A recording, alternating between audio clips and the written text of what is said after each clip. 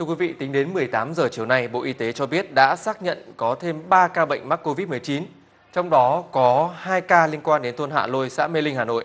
Như vậy là tính đến thời điểm hiện tại thì cả nước ghi nhận 265 ca mắc Covid-19, trong đó có 145 ca được điều trị khỏi bệnh.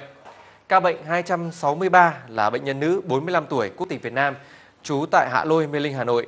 Ngày 25 tháng 3, bệnh nhân có biểu hiện sốt rét, đau rát họng, ho khan, mệt mỏi. Bệnh nhân thuộc diện sàng lọc và được lấy mẫu xét nghiệm ngày 11 tháng 4. Bệnh nhân được kết luận dương tính với SARS-CoV-2 vào ngày 13 tháng 4. Hiện bệnh nhân đang được cách ly điều trị tại Bệnh viện Bệnh nhiệt đới Trung ương cơ sở 2.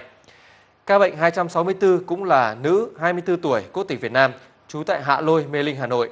Bệnh nhân thuộc diện sàng lọc và được lấy mẫu xét nghiệm vào ngày 11 tháng 4. Bệnh nhân có kết quả xét nghiệm dương tính với SARS-CoV-2 vào ngày 13 tháng 4. Hiện bệnh nhân đang được cách ly điều trị tại Bệnh viện Bệnh nhiệt đới Trung ương cơ sở 2.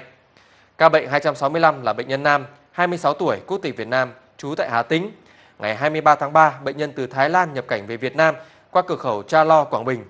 Ngay sau khi nhập cảnh, bệnh nhân được cách ly tập trung tại điểm cách ly ở Thạch Hà, Hà Tĩnh. Hiện bệnh nhân được cách ly điều trị tại Bệnh viện Cầu Treo, Hà Tĩnh. Cũng trong ngày hôm nay đã có thêm một ca bệnh được chữa khỏi, đó là bệnh nhân số 155 được điều trị ở Bệnh viện Đa khoa tỉnh Bạc Liêu. Liên quan đến ca bệnh 91 là phi công đang điều trị tại Bệnh viện Bệnh nhiệt đới Thành phố Hồ Chí Minh.